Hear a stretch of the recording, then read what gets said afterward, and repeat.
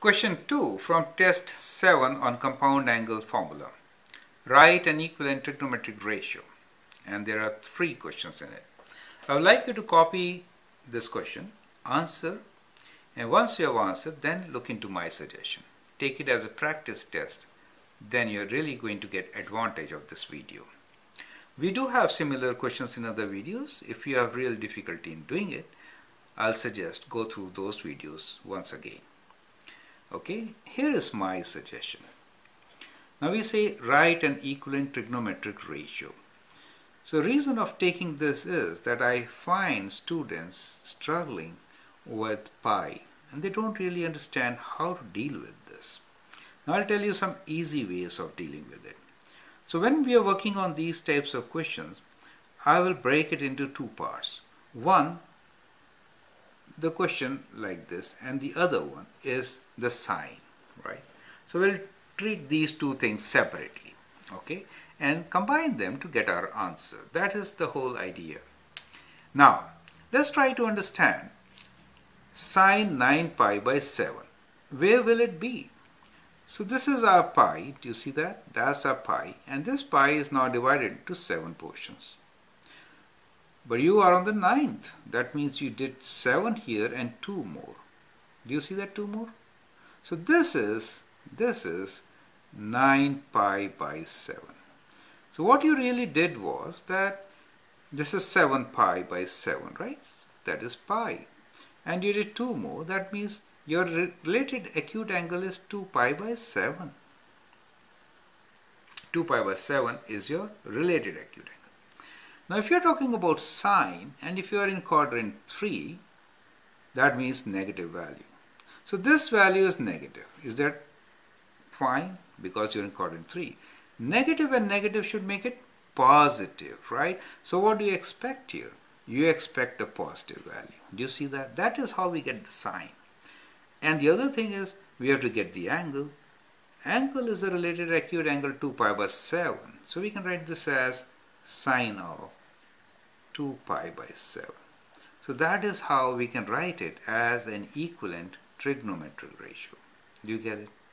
That is a good way of doing it. Other way is sometimes you may be asked to write more than one answer, right? Sometimes what we can do is we can use co-function identities, right? Write it as a cosine function, right?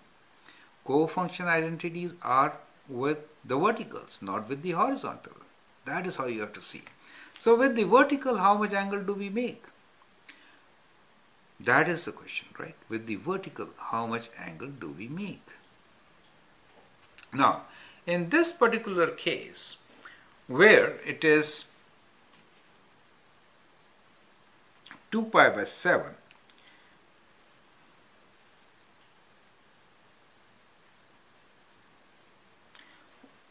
so each division is and a half. So what we should do? Okay, so write an equivalent trigonometric ratio. So that sine 2 pi by 7 is an equivalent trigonometric ratio for minus sine 9 pi by 7. Okay. Now let's look into the next one, which is tan minus 6 pi by 11. Okay. Now when we say tan, let's do a quadrant for this. So what we are trying to see here is minus. That means we'll move counterclockwise. 6 pi by 11. That means we move from here. There are 11 in all, and we went 6. So we left 5, right? 6 in all, correct? 11 were in all, right? So we covered 6. That is what we covered. And how much did we leave? Out of 11, 6 were covered. We left 5, right? So from here, if you see, this should be 5 pi by 11. Do you get my point? From here, if you see, it is 5 pi by 11. So this point is minus 6 pi by 11. But if you see from that end, so total this pi was divided into 11 portions, right? This was 11 pi by 11. That's how you get pi, correct? So you covered 6, left 5. That's how I see it. Now, so the first part is that because of this angle, you land in quadrant 3 and tan is positive in quadrant 3, therefore you expect a positive value, correct? So we get a positive answer, and the related acute angle is 5 pi by 11, so we could write this as tan 5 pi by 11. I hope you get that part, right? It's easy, right? It's becoming easier and easier for you, correct? Last, I've purposely taken sine, tan and cosine. So let's again think similar way. So let's make, here's this for cosine. Now this time it is minus 2 pi by 15. So there are 15 portions in all, but we just move 2 portions. 1, 2, and there you are. Minus, so we are going clockwise. So the related acute angle is just 2 pi by 11. Is it okay? Oh, 15. 2 pi by 15, correct? Now as far as the sine is concerned, cosine is positive here, correct? So you are expecting a positive answer. Acute angle is 2 pi by 15, so you could write this as cos of 2 pi over 15. That is the way to get all your answers of equivalent trigonometric ratios.